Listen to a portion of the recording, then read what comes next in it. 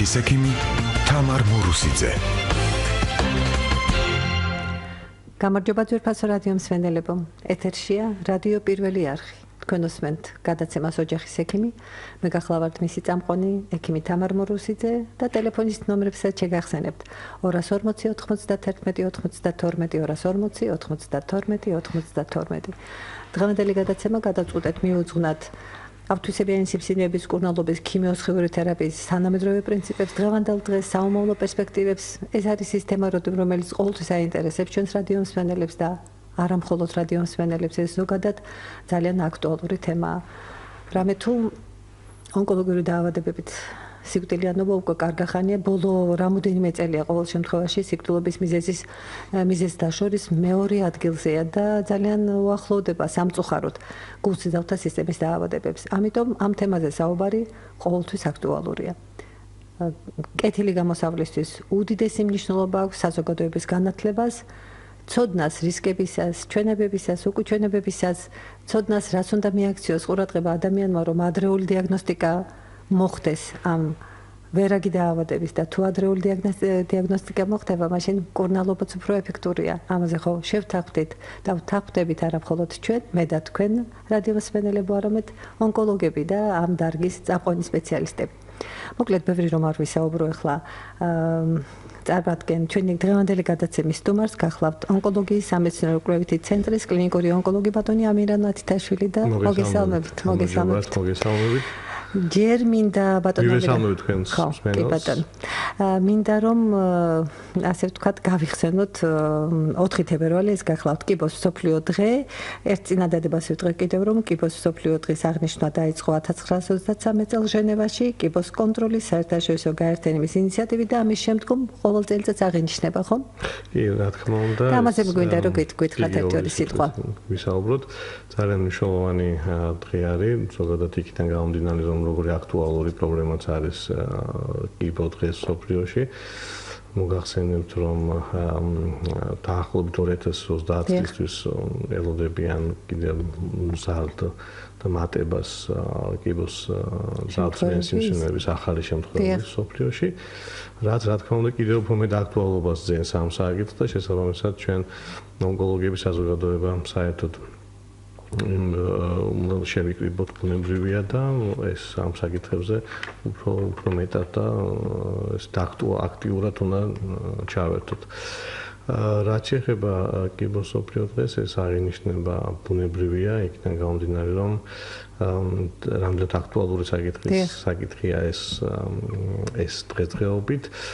ეს ემსახურება ცნობადობის გაზრდას, ბუნებრივია, სტიგმის შემცირებას, რაც დღესდღეობით არის ონკოლოგიასთან დაკავშირებით და ზოგადად პაციენტებს, რომელსაც აქვს ავთვისებაინი სიმსივნე დიაგნოსტირებული, არის სტიგმა სამწუხაროდ ჩვენს სოციუმში და საზოგადოებაში. რომ დაიმალოს, დროულად არ მივიდეს ექიმთან, შესაძლოა დაუმალოს საკუთარ თავსაც და სხვასაც. ბუნებრივია, რაც მას პირველ რიგში მას ნებს, აღარ ელაპარაკი იმ ფინანსურ ხარჯებზე, რომელს გაწევას მოუწევს, იმიტომ რომ გვიან მიაკითხა ექიმს. და ასე შემდეგ, რა თქმა უნდა, ეს ძალიან ესეთი რა და ბუნებრივია ის დღეც აღინიშნება, იმიტომ რომ ეს ცნობადობა გაიზარდოს, სტიგმა შემცირდეს და ეს პრობლემა ყველა მეტად. დიახ, და მთელი მსოფლიოს ონკოლოგები ერთმანეთს დაუკავშირდნენ, რათა გაუზიარონ თავიანთი გაუზიარონ გამოცდილება. და საომავლო პერსპექტივებიც ერთად შეიმუშაონ.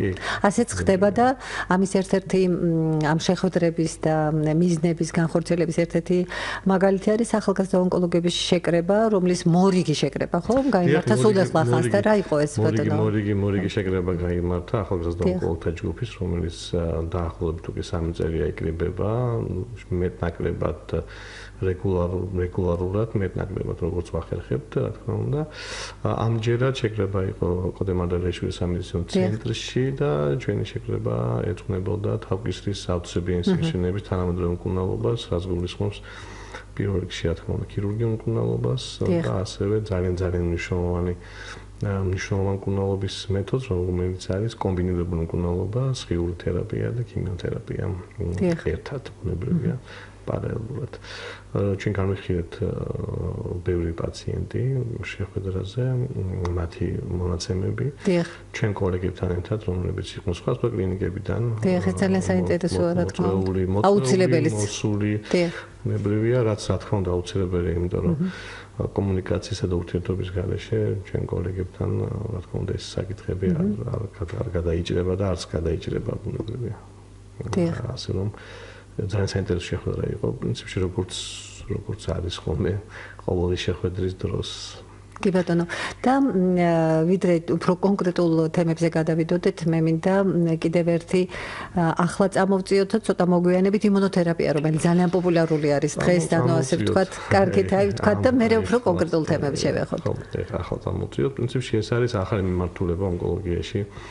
რომელიც ბოლო რამდენიმე წელია ძალიან პოპულარული გახდა და კიდევ უფრო მეტ პოპულარობას იძენს. რაც გულისხმობს იმას, რომ დღეს ონკოლოგიას ავთვისებიან სიმსივნეებს ხედავენ სხვა კუთხით, მის განვითარებას, მასთან ბრძოლას, ასე ვთქვათ,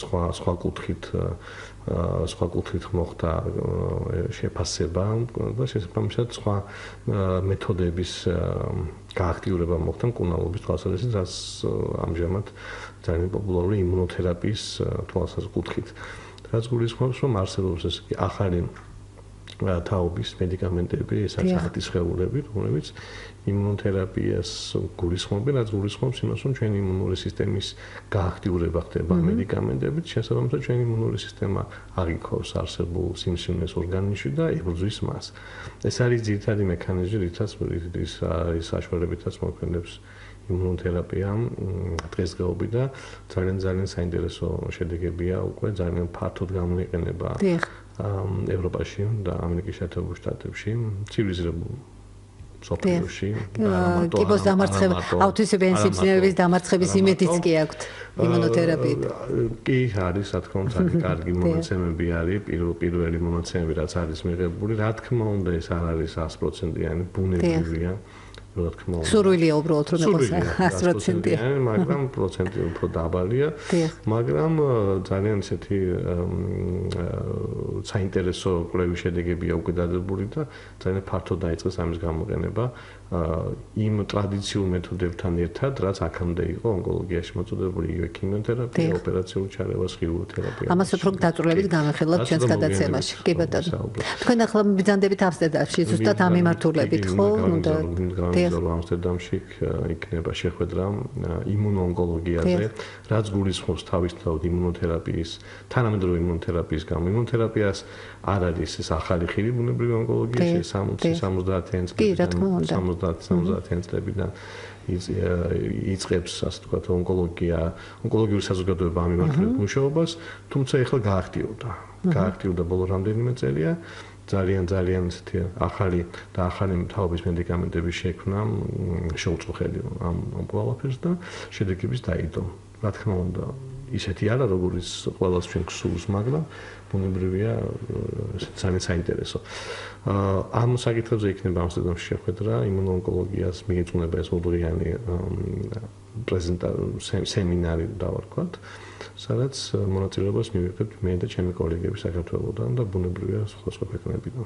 კი ბატონო, მე წარმატებას გესურვებ და მინდა რომ ბევრი სიახლე ჩამოიტანოთ და რაც თავარია ეს სიახლეები დაინერგოს, იმიტომ რომ ხანდახან ამას ძალიან დიდი წინააღმდეგობა გვხვდება, იმიტომ რომ ეს არ არის მცირე თანხებთან დაკავშირებული და უნდა ჩაერთოს ყველა რგოლი. რა თქმა უნდა, ძალიან დიდი მნიშვნელობა აქვს ფინანსურ მომზადებას, იმიტომ რომ ეს ყველა მედიკამენტი ძალიან ძვირი ჯდება, პრინციპში. ძვირი ჯდება იმ ჩვენი მოსახლეობისთვის არა მარტო ჩვენ თქვენ წარმოვიდგინეთ ევროპაში ცხოვრები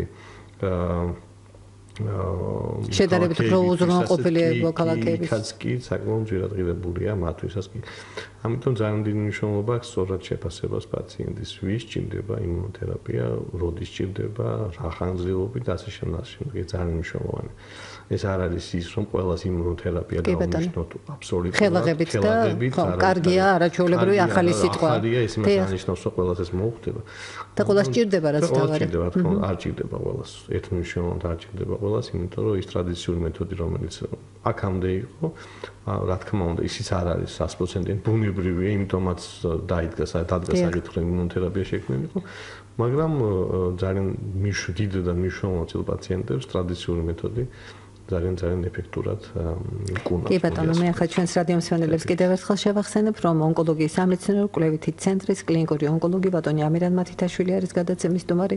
ჩვენ ონკოლოგიაზე საუბრობთ, ქიმიო-სხივურ თერაპიაზე 240 91 92 240 92 92 და დაგვიკავშირდით თქვენი კითხვებით, ძვირფასო რადიო მსმენელებო. რაც შეეხება თქვენ ბრძანეთ, რომ იმუნოთერაპია ეს არის დღევანდელი და გუშინაც იყო ამ თემებზე საუბარი, ეს მართლა არ დაწყებულა დღეს, დღევანდელი დღეა და უფრო საომავლო პერსპექტივა კიდევ ძალიან მნიშვნელოვანი. საომავლო პერსპექტივებია, მე ვფიქრობ ამ კუთხით გაცილებით დიდია, ვიდრე თუნდაც ტრადიციული ქიმიოთერაპიასთან იმათებად რომ შედარება რომ გავაკეთოთ.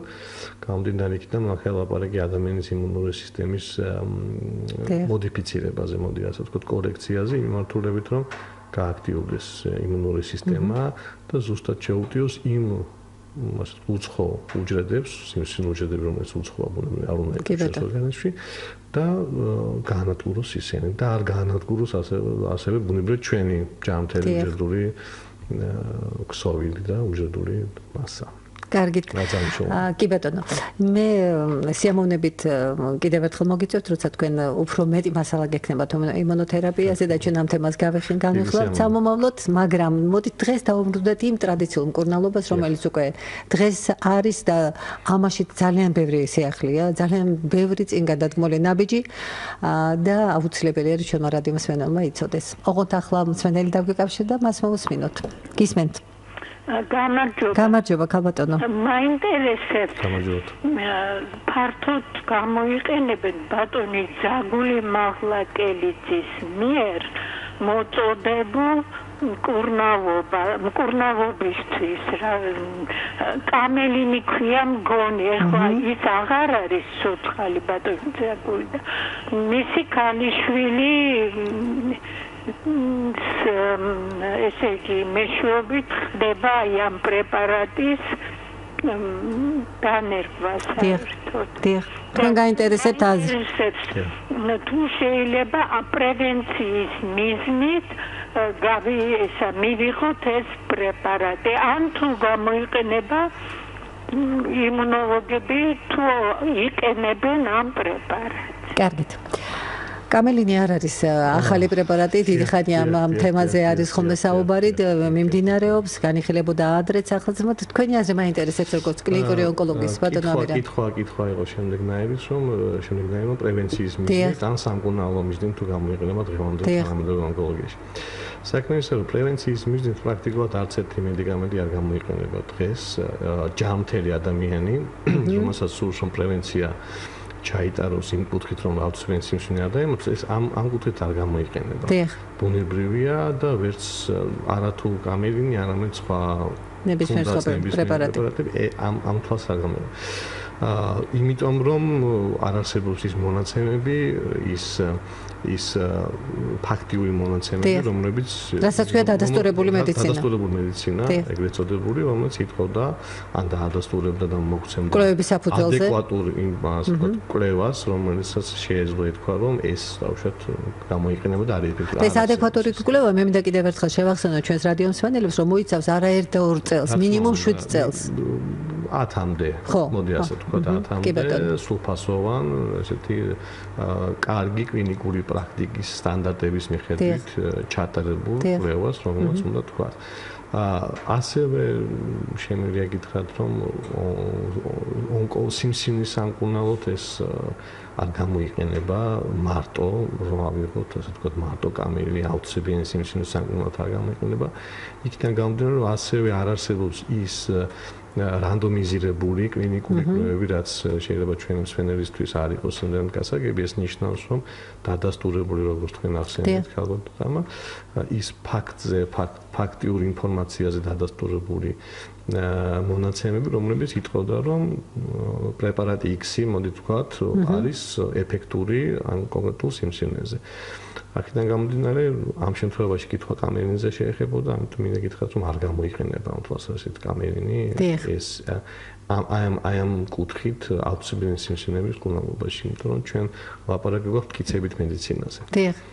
რომელსაც უნდა ქონდეს ძალიან მყარი არგუმენტირებული ინფორმაცია, ფაქტი, მოდი ასე ვთქვათ, რომელიც უნდა იყოს დაბეჭდილი ძალიან პრესტიჟულ ჟურნალში გამოქვეყნებული ეს პუბლიკაცია, რომელსაც ჩვენ ვენდოთ ონკოლოგიები და შესაბამისად ამის საფუძველზე დავნიშნოთ თუნდაც კამერინი ავიღოთ ან სტაფილოს წვენი თუნდაც. კი ბატონო, ოღონდ ეს უნდა იყოს დადასტურებული, კვლევებით დადასტურებული და დამტკიცებული.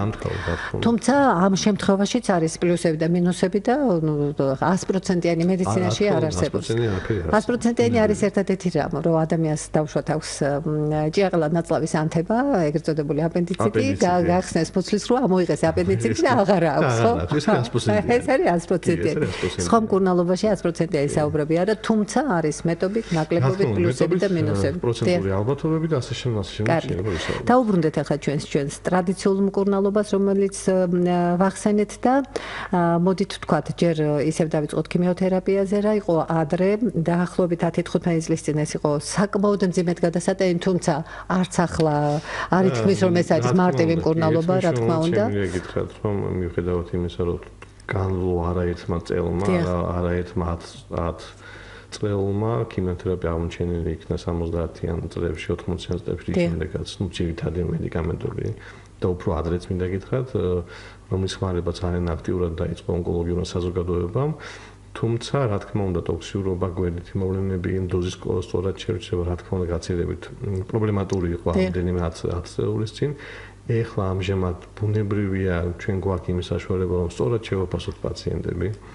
შესაბამისად სწორად დავნიშნოთ მკურნალობა, თუნდაც იგივე ქიმიოთერაპია, თუმცა მიუხედავად ამისა, მიუხედავად ამ ყველაფრისა, რა თქმა უნდა, გვერდითი მოვლენები და გართულებები არის. იყო და იქნება. ამას ვერ გავიქცევით, ეს ფაქტია. ჩვენაც არ უნდა სწორად შევაფასოთ და კარგად შევაფასოთ და სწორად დავნიშნოთ მკურნალობა, მას აქვს. ეს თანხლები გვერდითი მოვლენა, რომელიც შეიძლება გამოიხატოს გართულებაში პაციენტში. ეს შეიძლება იყოს სუბუქი გართულება, ეს შეიძლება იყოს სერიოზული გართულება. მაგრამ ვცდილობ, რომ ბუნებრივია თითოეულ პაციენტს მოვარქოთ ის კონკრეტული სქემა და შევაფასოთ პაციენტი წინასწარ, რომ ეს გართულებები არ იყოს ესეთი სერიოზული. საბედნიეროდ სერიოზული გართულებები არის ძალიან ცოტა. არის, მაგრამ ძალიან ცოტა. ეს სერიოზული გართულებები დამოკიდებულია როგორც წამლის თვისებებზე, ასე თვითონ ორგანიზმზე, ვისაც უკეთებთ. ადამიანის ორგანიზმი. მიუხედავად იმისა, კიდევ ერთხელ განმეორდები, რაც არ უნდა სწორად შევაფასოთ, კარგად შევაფასოთ პაციენტი, რაც არ უნდა პარამეტრები მისი სისხლის თუნდაც იყოს მწყობრში, შესაძლებელია მაინც მსგავს გართულება განვითარდეს. რა ეტაპებს გადის ქიმიოთერაპია, ბატონო ამირან? ეტაპებს გულისხმობთ ოპერაციის წინ, ოპერაციის დროს, ოპერაციის შემდგომ, აი ეს განხილვად საცალკე. უფრო იქნება, ასე ვთქვათ, პაციენტის კომპლექსური მართვა და ვთქვათ, რაც გულისხმობს იმას, რომ შინ შემთხვევაში ონკოლოგიური პაციენტის მკურნალობა არ არის ერთი კონკრეტული მკურნალობის მეთოდი, ეს არ გულისხმობს ამას. ეს გულისხმობს თუნდაც ოპერაციულ ჩარევას, რომელსაც შეიძლება დაჭირდეს ოპერაციამდე ქიმიოთერაპიის ჩატარება და ოპერაცია და შემდეგ ოპერაციის შემდეგ გაგრძელება. ან ოპერაციამდე ქიმიოთერაპიის სრულად ჩატარება, შემდეგ ოპერაცია და ბუნებრივია მე შემდგომ თაგვი დაგვირვება. ამიტომ აქაც მინდა აღნიშნო, რომ პაციენტს ბევრი რაღაცა დამოკიდებული, რა სიმსივნეა, კონკრეტული რა ავთვისებიანი სიმსივნე აქვს, მას დიაგნოსტირებული და ბუნებრივია რომელ სტადიაზეა და შესაბამისად ამ ყველაფრის გათვალისწინებით ხდება შერჩევა. ეს იქნება ოპერაციამდე ქიმიოთერაპია, ოპერაციის შემდგომი ქიმიოთერაპია თუ საერთოდ დაჭირდება ქიმიოთერაპია პაციენტს. აი როგორც თქვენ ბრძანეთ ახლა მართვა და სწორი შეფასება ზუსტად ეს არის დამოკიდებული ექიმზე, მის მომზადებაზე, გამოცდილებაზე და ამ მხრივ ჩვენს ქვეყანაში არ არის ურიგოდ საქმე, ხო? ჩვენ ქვეყანაში არ არის ნამდვილად ურიგოდ საქმე, მიუხედავად იმისა, რომ ჩვენი კოლეგები, თუნდაც ამერიკის შეერთებულ შტატებში ძალიან განვითარებულები არიან ამ თვალსაზრისით, წინ წასულები არიან, ჩვენ ვცდილობთ რომ ფეხი ალბათ არ ჩამოვჭით. კი ბატონო. ძალიან ხშირად არის ხოლმე გარკვეული სკეპტიკური დამოკიდებულება წამლების ხარისხზე, რა ხდება დაუშვათ ევროპის წამყვან ქვეყნებში, თუნდაც თქვენ ახსენეთ ამერიკის შეერთებულ შტატებში და იმ პრეპარატებზე, რომლებიც ჩვენთან შემოდის, აქ თუ არის რამე სხვაობა, ბატონო ამირან? ვფიქრობ, პრინციპში არის სხვაობა, მოდი ასე ვთქვათ, არსებობს ბრენდული მედიკამენტები და არსებობს ჯენერიკი მედიკამენტები, იგივე ქიმიოთერაპიაზე რომ ვთქვათ, ყველაზე გავრცელებული და ხშირად ხმარებად მედიკამენტებზე ონკოლოგიაში, ქიმიოთერაპიაზე. ბრენდული მედიკამენტი და ჯენერიკი მედიკამენტები ითვლება ანალოგიურ მედიკამენტებად, ერთ და იგივე ფორმულარი, ორივე მედიკამენტში, შესაბამისად ჩვენ ვერ განვიხილავთ ბრენდულს რაღაცა უპირატესად ან ჯენერიკს პირიქით. აქ არის ლაპარაკი ფასზე, რომელიც შეიძლება ჯენერიკი შეიძლება ხელმისაწვდომი იყოს კონკრეტული პაციენტისთვის უფრო მეტად, ვიდრე ბრენდული. თუმცა ქიმიოთერაპიულ მედიკამენტებში დღესდღეობით ძალიან დიდი განსხვავება აღარ არის ფასში, ბრენდსა და ჯენერიკს შორის პრინციპში, რომ თქვა და ძირითადად ჩვენს ქვეყანაში არის ევროპული მედიკამენტები, ევროპული კომპანიების მიერ შექმნილი, რომელიც იგივე ევროპული კომპანია, მაგალითად, რომელიმე კონკრეტული კომპანია ბუნებრივი არ დავასახელებ, რეკლამაში ვერ გამოვიდეს. აწვდის მაგალითად ამერიკის შეერთებულ შტატებში იგივე მედიკამენტს, რასაც აწვდის საქართველოს. რა თქმა უნდა, ბუნებრივია რაოდენობა არის კოლოსალურად განსხვავებული. იქ გაცილებით და მეც მოიხმარენ ვიდრე ჩვენს ქვეყანაში. აქედან გამომდინარე, მე არ ვფიქრობ, რომ ეს პრობლემა იყოს, მე ქიმიოთერაპიაზე მაქვს საუბარი, ხარისხი მედიკამენტების არ უნდა იყოს პრობლემური, ბუნებრივია განსაკუთრებით ევროპული წარმოშობის მედიკამენტებზე მაქვს საუბარი, რომელიც ფაქტობრივად მთელ მსოფლიოში იყიდება და ხელმისაწვდომია. ხელმისაწვდომია იმ ზოგიერთ მედიკამენტთან შედარებით, მაგალითად ახალი თაობის იმუნოთერაპიასთან შედარებით, რომელიც რა თქმა უნდა ძალიან ძვირია. იმასთან შედარებით ბუნებრივია ეს ძალიან იაფია, ხელმისაწვდომია და ასე ვთქვათ, ესეთი არის. კი ბატონო და კიდევ ვიდრე ჩვენ აი ამ მიმართულებით კიდევ ვიტყოდით, იმიტომ რომ სახელმწიფოს ჩართულობა დღეს ამ ტიპის მკურნალობაში არის ძალიან მაღალი და ხელმისაწვდომობა სწორედ ამანაც განაპირობა, ხო? სახელმწიფოს ჩართულობა ძალიან დიდია, გამომდინარე მე ხელმისაწვდომები გულისხმე სახელმწიფოს ჩართულობა, თუმცა არ მithქვამს. რა თქმა უნდა აღნიშნოთ, რომ დღევანდელი საყოველთაო პროგრამა, რომელიც მუშაობს, საყოველთაო დაზღვევის პროგრამა, რომელიც მუშაობს საქართველოს მოქალაქეებზე არის. ბუნებრივია ეს პროგრამა გაწევრილი და ეკუთვნის თითოეულ ჩვენ მოქალაქეს, როდესაც დიაგნოსტირდება ავთვისებაინი სიმსივნე, ჩვენ ბუნებრივია სარგებლობთ, უпростоრად პაციენტი სარგებლობს საყოველთაო დაზღვევით, რაც გულისხმობს მედიკამენტის ანაზღაურებას, პროცედურის ანაზღაურებას, პროცედურასთან დაკავშირებული ანალიზების ანაზღაურებას და ასე შემდეგ. რა თქმა უნდა, ეს ხდის გაცილებით უფრო ხელმისაწვდომს, ვიდრე ეს იყო მანამდე. კი ბატონო. გართულებებზეც რომ ვთქვათ, ახლა აი დავუშვათ, იყო ხო პერიოდი 15-20 წლის წინ გართულებები იყო იმდენად რთული, იმდენად მძიმე გადასატანი, იმდენად ბევრი. ახლაც არის გართულებები, მაგრამ შედარებით რო ყოჩაღად გამოიყურებიან ქიმიოთერაპიის ფონდზე. და რამ განაპირობა ესეც რომ ვთქვათ? ეს განაპირობა პრინციპში კიდევ ოთხ რომ განმეორდეთ, სწორად შეფასება პაციენტების, სწორი კრიტერიუმები, ახალი კრიტერიუმები შემოტანა ონკოლოგიაში, რის მიხედვითაც ჩვენ ვაფასებთ პაციენტებს კომუნიკაცია, ძალიან მნიშვნელოვანი ექიმებს შორის, ჩვენ გვაქვს ინტენსიური კომუნიკაცია სხვა სპეციალობის ექიმებს შორის, ქირურგებს შორის, კლინიკურ ონკოლოგებს შორის, არა ონკოლოგებს შორის, რომელთთან ერთად ჩვენ გვეგმოთ თითოეულ პაციენტს, ვცდილობთ ყოველ შემთხვევაში დავგეგმოთ თითოეულ პაციენტის მკურნალობის გეგმა, წინასწარ შევიმუშაოთ და შემდეგ უკვე პრაქტიკულად განვახორციელოთ.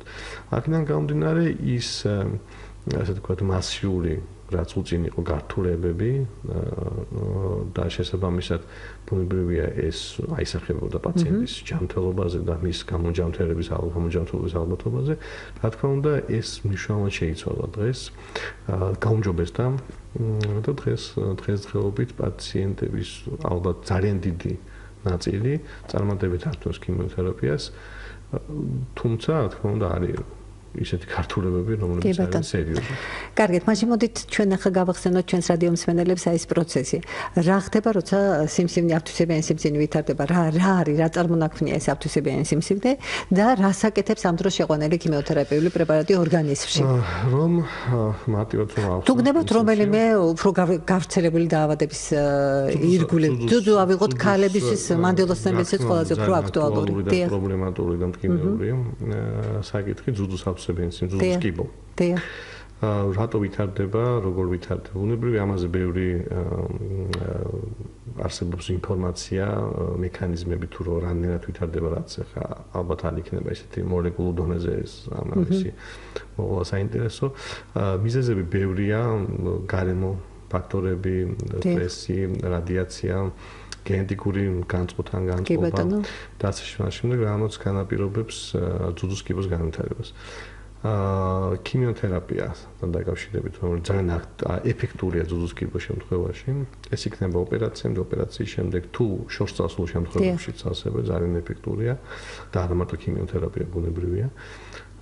მისი ძირითადი მოქმედების მექანიზმი არის, რომ არაკონტროლირებადი ძალიან სწრაფად, ზოგადად სწრაფად გამრავლებადი სიმსივნური უჯრედები გაანადგუროს და მათი გამრავლება შეაჩეროს. და შესაბამისად ამითი ის მასა სიმსივნის შეამციროს და თუნდაც გააქროს კიდევაც. რაც ხშირად ხედავთ ჩვენ ოპერაციამდე ჩატარებულ ქიმიოთერაპიის შემდეგ. რაც გულისხმობ, ძუძუს სიმსივნეა დიაგნოსტირებული ჩვენს მიერ პაციენტს უნიშნავთ ქიმიოთერაპიას ოპერაციამდე, ოპერაციის და ბუნებრივად ვატარებთ ამ ქიმიოთერაპიას შესაბამისად და შემდეგ ვაფასებთ პაციენტს რა იყო ქიმიოთერაპიამდე და რა გახდა ქიმიოთერაპიის შემდეგ. მისი ზომები, ლოკალიზაცია, რაოდენობა და შემდეგ. და ბუნებრივია შემდეგ ხდება მორფოლოგიური შეფასება კიდევ ერთხელ ოპერაცია ქიმიოთერაპიამდე ბუნებრივად ვაფასებთ მორფოლოგიურად, ბიოპსიით. შემდეგ ოპერაცია ხდება კიდევ ერთხელ ვაფასებთ მორფოლოგიურად, ხედავთ რა ნაწილი სიმსივნური უჯრედის არის დარჩენილი ქიმიოთერაპიის ფონზე. ხშირ შემთხვევაში 80-90% არის განადგურებული. რაც ძალიან მნიშვნელოვანი პროგნოზული ფაქტორია თითოეული პაციენტისთვის. გულისხმობ, რაც უფრო მეტი არის განადგურებული სიმსივნური უჯრედები, მით უფრო კარგი პროგნოზი აქვს პაციენტს. და ვიდრე ძუძუს კიბოს დაუბრუნდებოდეთ, მამაკაცების შემთხვევაში ყველაზე უფრო გავრცელებული სიმსივნეები რომელი არის მამაკაცის ყველაზე უფრო აქტუალური? სიმსივნე და პროსტატის ავთვისებაინი სიმსივნეები. პრინციპი იგივე არის, ხო? გამრავლება იგივე არის, კი. იგივე არის, იგივე პრინციპზე არის დაფუძნებული ზოგადად ქიმიოთერაპია. შესაბამისად ანალოგიური პრინციპით მოქმედებენ ფილტვის კიბოს დროსაც და პროსტატის ავთვისებაინი სიმსივნეებში. განსხვავება ის არის, რომ ბუნებრივი ფილტვის კიბო შედარებით აგრესიულია და ცოტა ნაკლებ თითქოს ემორჩილება კურნალს. მისი კურნალობა შეიძლება თქვას, რომ საკმაოდ ჭირს მისი კურნალობა, თუმცა დღესდღეობით არა მარტო ქიმიოთერაპია ბუნებრივი არა, ფილტვის სიმსივნის ანკუნალოს საშუალებით არ გამოიყენება, აქ არის ლაპარაკი კომპლექსურ კურნალობას, იგივე პრინციპი, რაც ძუძუს სიმსივნის შემთხვევაში, აქ არის ლაპარაკი ოპერაციულ ჩარევაზე, სხიურ თერაპიაზე, ქიმიოთერაპიაზე, პარალელურად ქიმიოთერაპიაზე. ბატონ ამირან, ახლა დაუბრუნდებით კომპლექსურ კურნალობას აუცილებლად, ახლა მსმენელს მოვუსმენოთ. გისმენთ? მოგესალმებით. გამარჯობა. ძირფასო ქალბატონო, უკვე ძალიან მიყვარხართ. მადლობა. შეკითხვა მაქვს სტუმართან თუ შეიძლება.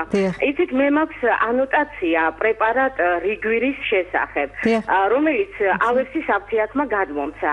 ხო და მაინტერესებს როგორია ეს პრეპარატი და კიდევ მეორე, არის ასეთი ACD, ცხენის წამას ეძახიან და სინამდვილეში ეს ადრე ომის დროს თურმე დაჭრილებისთვის შეუქმნიათ და ისიც არის ნათქვამი, რომ ბერია თავის დედას მკურნალობდაო და აი ამის შესახებ ძალიან მაინტერესებს რიგვირი და ეს რაღაც ACD.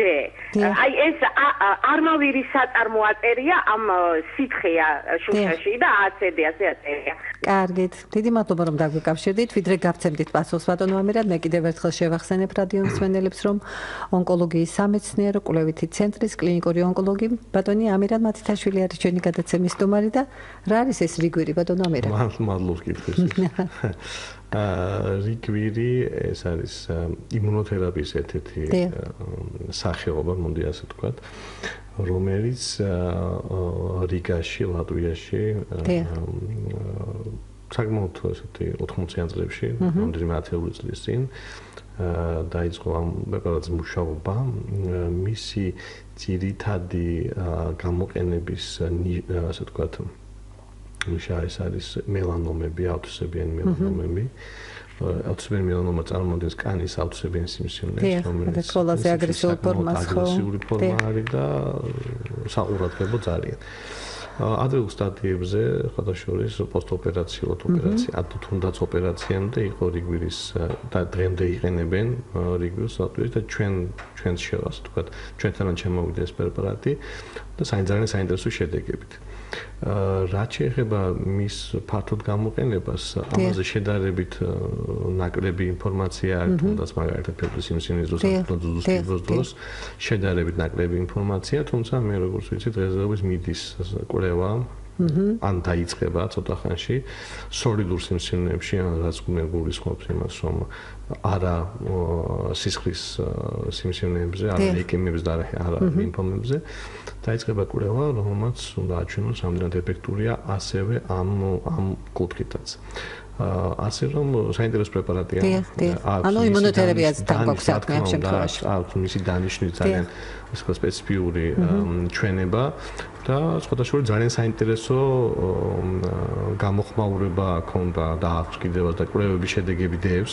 ეს არ არის პრეპარატი, რასაც კვლევების შედეგები არის ამ კვლევის მონაცემები და შედეგები. მინდა გითხრათ, რომ ყველაზე მეტი არის მელანომის დროს. კარგით. ყველაზე მეტი გამოყენება აქვს მელანომის. კი ბატონო, მელანომას მინდა კიდე ცალკე დაუბრუნდეთ, ოღონდ ახლა კიდევ ერთი ACD-საც კი, ოღონდ ერთი კითხვა მოვისმინოთ, დიდი ხანია გველოდება მსმენელი. გისმენთ? მოგესალმებით. გამარჯობა. აქტივისტები ქალბატონო თამარ თქვენთან სტუმართან. გამარჯობა ქალბატონო. ჩემ ნათესავ გოგოს გაუკეთეს ამ 2 წლის წინ კვანძი ქონდა მკერდში. ეს კვანძი მოაშორეს. ეხლა დანიშნეს ტაბლეტი ტამოქსიფენ 5 წლის განმავლობაში უნდა მიიღო. ხო და ამ ტაბლეტებს ღებულობს, უკვე 2 წელი ნახევარი ღებულობს, მაგრამ ისეთი მოქმედება ხან თავის ტკივა, ხან გვიძილი, ხან ეხლა თვალების წნევა მომატებული აქვს. ექიმი ოთხშემიძლია სხვა რაღაცა და გაგიჟე, მაგრამ ჯობია ეს ავსტრიის არის ეს ტამოქსიფენი, ეს უფრო კარგია პირდაპირ დანიშნულება. ეხლა საერთოდ გაიგო, რომ ტამოქსიფენი 5 წლის მერე დაამთავრეს, კიდე 3 წელი სხვა რაღაცა წამალი უნდა მიიღოს და აინტერესებდა ეხლა მართალი ეს არის პროგრამაში არის ესა თუ არ არის, თუ ტამოქსიფენი რომ მიიღოს თუ ეს ინდივიდუალური აი მაინტერესებდა თუ შეიძლება თუ პასუხოს კეთილ. კარგით, დიდი მადლობა რომ დაგვიკავშირდით. ტამოქსიფენს დაუბრუნდებით, უბრალოდ ACD-ს გავცეთ პასუხი. ACD-სთან დაკავშირებით შემიძლია იგივე მოგახსენოს, რაც კამერთან დაკავშირებით იყო. ეს არ არის ის სამკურნალო საშუალება, რაც ონკოლოგიაში გამოიყენება. ეს არ არის ფაქტებზე დადასტურებული, შეიძლება რაღაც ინდივიდებს და კონკრეტულ პაციენტებს აქვთ რაღაცა გამოცდილება ინდივიდუალური ბუნებრივია, რის საფუძველზე შეიძლება მან ამტკიცოს, რომ ეს მას მოუხდა, ან არ მოუხდა და შემაშინ. აქედან გამომდინარე ACD-ზე ვერ მოგახსენებთ, რომ ეს არის ონკოლოგიური პრაქტიკაში ჩემი კოლეგები ჩემ ქვეყანაზე არ მაქვს ლაპარაკი ცივილიზირებულ ონკოლოგიურ საზოგადოებაში ეს არის ცნობილი, მიღებული და თავში დანერგილი. გამომდინარე ისევ იქიდან, რომ ჩვენ არ გვაქვს დადასტურებული კვლევებით ფაქტებზე დაღმობილი ინფორმაცია, რომელიც გვეტყოდა, რომ ACD არის უსაფრთხო პირველ რიგში პაციენტისთვის, შედარებით უსაფრთხო რა თქმა უნდა. და აქვს მას გარკვეულწილად ეფექტი სიმსივნის აწინააღმდეგო. აქედან გამომდინარე ეს საკითხი არის. კარგით, მაშინ ტამოქსიფენი განვიხილოთ, უფრო დაწვრილებით ძუძუს წარმონაქმნი, რომელიც დიახ, დაამთავრეთ მე. ხო, თუძუში წარმონაქმნი, რომელიც იმკურნა მე მგონი ოპერაციული გზით, ხო, მოშორდა ეს წარმონაქმნი და უკვე ამ ახალ ქალბატონი ტამოქსიფენზეა. ტამოქსიფენი ლეგენდარული პრეპარატი არის, თუ არ ვსწრები 70-იან წლებში იქნა ეს აღმოჩენილი და დღემდე გამოიყენება ძალიან ეფექტურად, იმიტომ რომ ძალიან ეფექტური პრეპარატია. ისევ როგორც სხვა ჰორმონულ პრეპარატები, რომლებიც დღეს ასევე ტამოქსიფენის გარდა კიდევ სხვა პრეპარატები გამოიყენება. თუმცა ტამოქსიფენის დანიშნვის მიზანი არის ის, რომ პაციენტები, ქალბატონები, რომლებიც იმყოფებიან უფრო სწორად არ იმყოფებიან მენოპაუზაში, და იმყოფებიან პრემენოპაუზალურ მდგომარეობაში, ანუ ლაპარაკი ახალგაზრდა პაციენტებზე 50 წლამდე, 55 წლამდე, საშუალოდ 60 წლამდე თუნდაც. ხო, ამ პაციენტებში იმ შემთხვევაში თუ პაციენტს აქვს ძუძუს სიმსივნე დადგენილი და ეს არის ჰორმონგრძნობიარე სიმსივნე, მას ინიშნება როგორც წესი ტამოქსიფენი 20 მგ ყოველდღიურად მისაღებად მინიმუმ 5 წლის განმავლობაში. როგორც ბრძანა ქალბატონმა, ხო? პარალელურად შეიძლება დაინიშნოს მედიკამენტი, რომელიც იწვევს ხელოვნურ მენოპაუზაში პაციენტის გადაყვანას. შეიძლება დაინიშნოს, შეიძლება არ დაინიშნოს, ეს უკვე ექიმისა და გადასაწყვეტია. უშუალოდ სიტუაციიდან ჩვენ არ ვიცით ხა ზუსტად რა პარამეტრები ქონდა პაციენტს და ლიპოდკვანზე იყო დაზიანებული თუ არა და ასე ნუ ბევრი ნიუანსია იქ რა ზომა იყო სიმსივნე და რა ასაკი ზუსტად და ასე. აქედან ტამოქსიფენი ითვლება აბსოლუტურად დღესაც კი რამდენი წელი გავიდა 40 წელი. კი, კარგი ხანია ტამოქსიფენი მესმის. ტამოქსიფენი და კიდე დარჩება ეს პრეპარატი იმ პაციენტებში, იმ ქალბატონებში, რომლებიც არიან პრემენოპაუზაში, ანუ არ არიან მენოპაუზაში. ბუნებრივია ტამოქსიფენს აქვს ძალიან დიდი და ძალიან კარგი ეფექტი ამ პაციენტებში, ვისაც აქვს ძუძუს სიმსივნე, ვისაც ჰქონდა ძუძუს სიმსივნე დადგენილი და არის ჰორმონგრძნობიარე. აქედან გამომდინარე 5 წელი არის მინიმალური დღესდღეობით რეკომენდირებული პერიოდი ამ პრეპარატის მიღების. რაც შეეხება იმ ჩივილებს, რომელიც პაციენტზე მოგვიყვა ჩვენმა მსმენელმა, რთული სათქმელია, რამდენად ტამოქსიფენის ბრალი შეიძლება იყოს. გამომდინარე იქიდან ტამოქსიფენი ზოგადად ძალიან კარგად გადამტანი პრეპარატია. მას არ ახასიათებს ის გვერდითი მოვლენები, რაც ახასიათებს ზოგადად მაგალითად ქიმიოთერაპიას აბსოლუტურად არა. ახასიათებს გარკვეულწილად რაღაც გვერდითი მოვლენები, რომელიც ექიმის, ასე ვთქვათ, საკონტროლოა და პაციენტის ბუნებრივია, რომელიც უნდა ინფორმირებული იყოს ამ გვერდითი მოვლენებთან დაკავშირებით. ასე რომ ეს ისეთ საკითხია რა. შესაძლებელია არის თუ არა? შესაძლებელია ეს ამ ტამოქსიფენის ბრალი. გვერდითი უბრალოდ ის ჩივილები და შეიძლება თუ რა ამ ჩივილების მართვა ელემენტარულად. ეს არ არის ფიქრობ დამოკიდებული ავსტრიულია ტამოქსიფენი თუ არა არის ავსტრიული. ტამოქსიფენი როგორც გითხარით, ესეთი ლეგენდარული პრეპარატია, შემიძლია თქვა, ძალიან დიდი ხანია ბაზარზე არის, ძალიან ეფექტური პრეპარატია, ერთ-ერთი ყველაზე ეფექტური პრეპარატია ძუძუს ჰორმონ დადებით სიმსივნეების სამკურნალოდ. აქედან გამომდინარე, ფირმის ცვლილება ამ პრობლემას მოგვარებს თუ არა, ესეც საკითხი არის. შესაძლებელია ჯერ რამდენად ამის ბრალია. დიახ, სწორედ პაციენტს რა მდგომარეობა აქვს ახლა ამჟამად. კარგით. ჩვენ უკვე მეტნაკლებად შევეხეთ გართულებას, მაგრამ მაინც მინდა ცოტა უფრო მეტი სიცხადე შევიტანო ამ მემართულებით და რა ტიპის გართულებები კლინიკურად როგორ შეიძლება გართულებები გამოვლინდეს. აი ჩემთან ძალიან ხშირად მოსულან და კუნთების ტკივილი, ძვლების ტკივილი და უშუალოდ აი ღებინების შეგრძნება. აი რა ძირითადი პაკეტი. სიმსივნესაც ნამდვილად ამ კუნალობას რომ ეს აქტიურად გამოიყენება ონკოლოგიაში, ახლავს რა თქმა უნდა გვერდის მოვლენების გართულებები, რაც გულისხმობს თვით ჩვენას ბუნებრივად რაც ყველაზე თვალში საცემია. მაგრამ მე ამოდის რაც თავარი. დროებითია და მე ბუნებრივად თმა ამოვა, როგორც წესი ამოდის თმა. პრაქტიკულად არ მინახავს პაციენტების თმის გარეშე დარჩენილ ნამდვილად.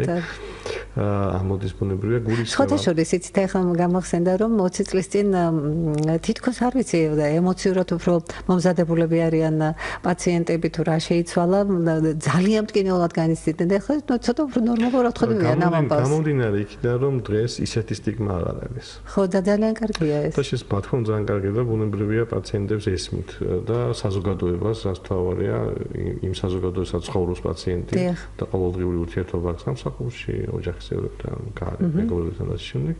ეს აღარ არის სტიგმა, რომელსაც პაციენტი ამდენად ემოციურად ტვირთავდეს.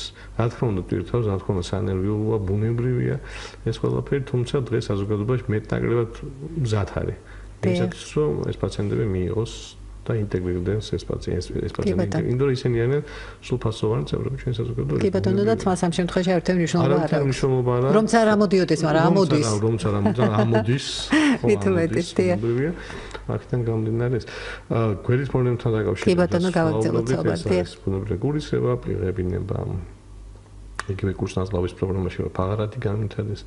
ასევე ძალიან მნიშვნელოვანია სისხლბადი ორგანოს ჩვენ ძვლის ტვინის ფუნქციური მდგომარეობა ქიმიოთერაპიის გადასხმის შემდეგ, რომელმაც შეიძლება გამოიწვიოს ვარდნა, ბევრი პარამეტრების ძვლის ტვინში, როგორც არის მაგალითად ჰემოგლობინი, რომელიც ვარდნა შეიძლება გამოიწვიოს. ხოდა შეიძლება კითხულობენ ხოლმე პაციენტები, რომ აი რამდენად საჭიროა ყოველთვის სისხლის ანალიზის გაკეთება და რა არის აუცილებელი. არა, ნუ სამკვირაში ერთხელ დავუშვათ აი ეს. გააჩნია კიდევ ერთხელ ვიძახი, არ უნდა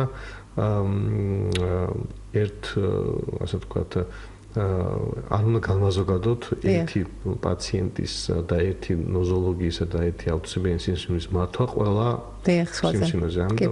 თუნდაც ყველა პაციენტზე. პაციენტს სჭირდება, შეიძლება დაჭირდეს ინტენსიური სისხლის საერთო ანალიზის კონტროლი, შეიძლება პაციენტს არ დაჭირდეს ეს. გადაისხას ქიმიოთერაპია ჩაიდოს სამკვირაში, მოხდეს მისი შემდეგ დაბალი და არ დაჭირდეს. პაციენტს გააჩნია. და პროცესებს რაც მის ორგანიზმში მიდის. პროცესები ის ბუნებრივია კი.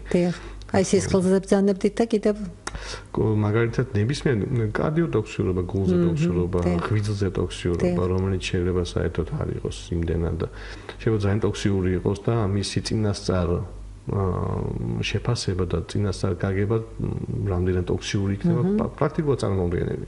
პრაქტიკულად იმიტომ რომ ხშირ შემთხვევაში ეს მედიკამენტები იშლებიან სისხლში ორგანიზმში მოხვედრის შემდეგ ღვიძლის საშუალებით და თითქმის საშუალებით და ბუნებრივია გამოიყოფიან ორგანიზმიდან აი ამ ორი ძირითადად აი ამ ორი ორგანოს საშუალებით. ამიტომ ტოქსიურობა რა თქმა უნდა თითქმაზე არის, ღვიძლზე არის და დიახ და რაც სავარია მართვა შეიძლება ამ ტოქსიკური მომენტების საბედნიეროდ ხშირ შემთხვევაში უმეტესობა პაციენტებში, აბსოლუტურ უმეტესობა პაციენტებში ამისი მართვა შესაძლებელია. რა თქმა უნდა, გამონაკლისები არის, ბუნებრივად ჩვენ ამას ვერ გავექცევით, მაგრამ აბსოლუტურ უმეტესობაში ეს არის კარგად მართვადი. ახლა ბატონო ამირან, სულ დაგვაწყარო სხივური თერაპიასაც უნდა მიუძღვნათ 1-2 სიტყვა, 5 წუთი გვაქვს კიდევ. კი, სხივური თერაპია მე ვფიქრობ ალბათ ერთ-ერთი ყველაზე ინოვატორული იყო თავი დროზე, რაც იმპლემენტაცია მოხდა ონკოლოგიაში, სხივური თერაპიის, შეიძლება პირველი სხივური თერაპიის აპარატები, რომელიც 80-იან წლებში შექმნეს 90-იანებში დახვეწეს და დღეს უკვე ძალიან დახვეწილი აპარატები. და სულ მუდმივად მიდის მუშაობა მიმართულებით. და რა თქმა უნდა, კიდე დახვეწავენ, რომ მოხდეს უზუსტესად იმ სიმსივნეების დასხივება, იმ თუნდაც ძალიან მცირე ზომის სიმსივნეების დასხივება, რომელიც შეიძლება პაციენტს კონდეს და ეს შეიძლება არ იყოს 1 და 2, არამედ იყოს მრავლობითი შესაბამისად და რა თქმა უნდა აქაც ტოქსიურობაზეა საუბარი, რომ მინიმალური გართულებებით და ტოქსიურობით მოხდეს მაქსიმალური ეფექტის მიღება. რაც ფიქრობ დღევანდელ დღეს უკვე შესაძლებელია. უკვე ჩვენ მივახციეთ იმ ტექნოლოგიურ განვითარებას, იმ ცოდნას, რაც სხივური თერაპიაში დაგროვდა ამ წლების განმავლობაში, რომ ჩვენ პაციენტები დავასხივოთ იმ ეფექტურობით, რაც უნდა იყოს, ანუ მაქსიმალური ეფექტურობით, მინიმალური გართულებების ფონზე. დანაკარგი მინიმალური, ეფექტი მაქსიმალური. დიახ. კი ბატონო. და ხშირად გამოიყენება თორე სხივური და ქიმიოთერაპიის შერწყმა. ძალიან ხშირად გამოიყენება, თავის სიმსივნეები ვახსენეთ ჩვენ დასაწყისში, ჩვენი გადაცემა. ძუძუ შემთხვევაში? ძუძუ შემთხვევაში პარალელურად არ გამოიყენება, როგორც წესი, თანამედროვეობითი მონაცვლეობითი არა, თანამედროვეობითი გამოყენების, ასე ვთქვათ, რეჟიმი აქვს, ოპერაციას, ქიმიოთერაპია, სხივური თერაპია და ახლობით ასეთი ოპერაცია მარტო სხივური თერაპია, ქიმიოთერაპიის გარეშე. აი ესეთი ძალიან მნიშვნელოვანი როლი აქვს ძუძუს ავთვისებაინის სიმსივნეების სხივური თერაპიის გამოყენებას, დროულად გამოყენებას და საერთოდ გამოყენებას, იმიტომ რომ ძალიან ფიქრობ არა ნაკლები ეფექტურობა აქვს მას ქიმიოთერაპიასთან მიმართებაში და ოპერაცია ბუნებრივი ერთ-ერთი უნიშნელოვანესი მკურნალობის მეთოდია ძუძუ სიმსივნეში, ისევ როგორც სხვა სიმსივნეებში, თუმცა აქაც ლაპარაკია სწორად შეფასებაზე პაციენტის. კი ბატონო. ვის ჭირდება სხივური თერაპია, ვის არ ჭირდება სხივური თერაპია, ვის ჭირდება ოპერაცია, ვის არ ჭირდება და ასე შემდეგ. სწორად შეფასებული პაციენტი გარანტია იმისა, რომ მკურნალობაც წარიმართება ისე როგორც ჭირდება ამ ინდივიდს და შედეგიც იქნება მისთვის და ექიმისთვისაც სასურველი. და არ უნდა იყოს განზოგადება თითოეული კონკრეტული ნოზოლოგიის და მისი მკურნალობის ყველა პაციენტს, იმიტომ რომ ეს წარმოუდგენელია, ყველა პაციენტი ინდივიდუალურად, თითოეულ პაციენტს შეიძლება დაჭირდეს A ტიპის მკურნალობა, სხვას B, C და ასე შემდეგ. ეს არის ძალიან სწორად შესაძლებელი. აი საამაყოდ მინდა ვთქვა, რომ დღევანდელ დღეს საქართველოში როგორც ქიმიოთერაპიული პრეპარატებით, ასევე სხივური თერაპიის საშუალებებით, ანუ აპარატურას გულისხმობ ამ შემთხვევაში, არის ძალიან მაღალ დონეზე და ასევე პროფესიონალიზმი. რა თქმა უნდა, აპარატურა ძალიან დიდი მნიშვნელობა აქვს, თუმცა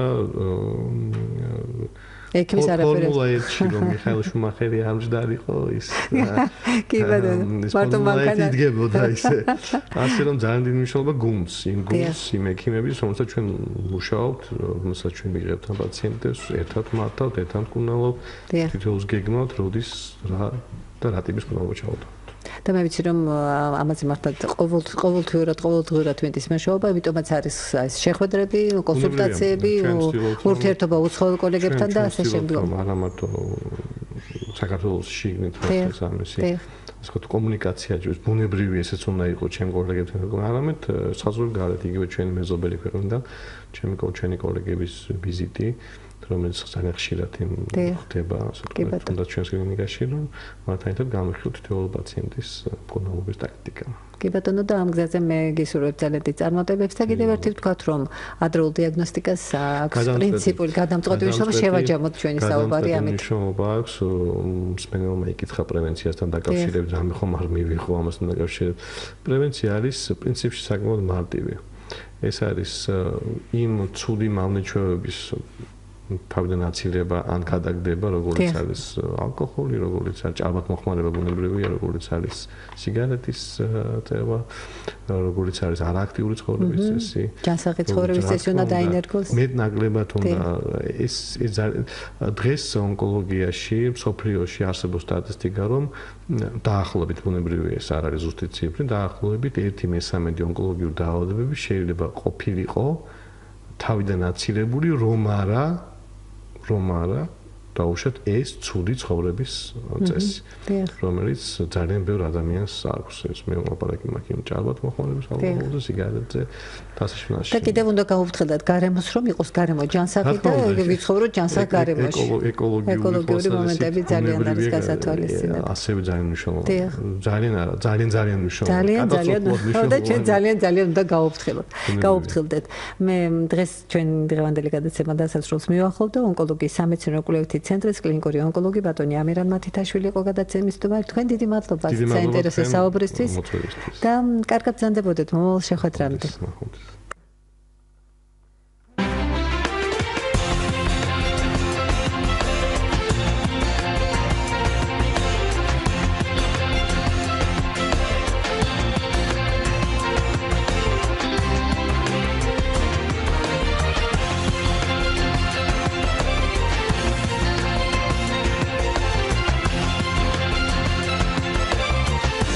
ოჯახის ექიმი თამარ მურუსიძე.